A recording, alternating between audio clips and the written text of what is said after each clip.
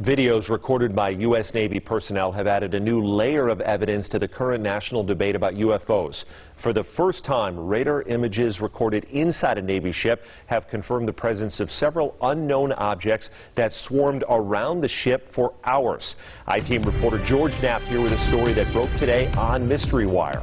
Thanks, Brian. Over the past 3 years or so, the public has been able to see several astounding images of what certainly qualify as UFOs during encounters with the U.S. Navy. There's no question that the Pentagon has censored data to go along with the photos and videos, but none of that information has been leaked or otherwise released. That is, until today.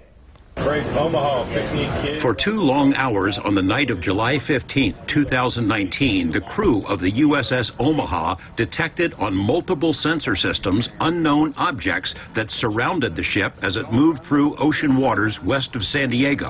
One of the objects, a self-illuminated sphere at least 6 feet in diameter, flew alongside the Omaha for an extended period and was observed through a thermal sensor in the ship's combat center. Filmmaker Jeremy Corbell released the Navy video weeks ago and says similar events were reported by 8 other Navy ships in the same area over 3 days. Mark bearing and range. There was numerous warships that are having similar it appears to be coordinated interaction, and this whole series was within this kind of, I'd say, circumference of 100 miles, and there was up to 50 to 100 contacts. In the last 3 years, the Pentagon has reluctantly confirmed the legitimacy of UFO images captured by Navy ships and air crews, including these photos taken off the coast of Virginia and the better-known videos, the so-called Tic Tac incident and the gimbal. But other than the images themselves, there's been no release of censored data to buttress these cases. There is now. Well, if you can write a general lat long where we're at, and the number of contacts you got, the course and speed meters off them. Over a period of hours, crew members on the USS Omaha, which is located in the center of this radar screen, monitored the approach of the unknown objects, as many as 14 at one point, all around the ship.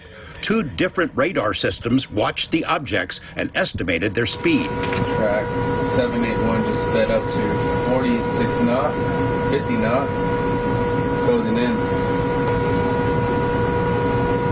38 knots. That one's pretty much perfectly 000 relative, right? Yeah. Corbell obtained the images from sources he declines to identify. The Pentagon's UAP task force considers the Omaha spheres to be true unknowns. The ships that were under observation by the unknowns were unable to track where they came from or where they disappeared to. The Omaha sphere appears to have vanished into the ocean. What was splashed? At that point, it also vanished from all sensors.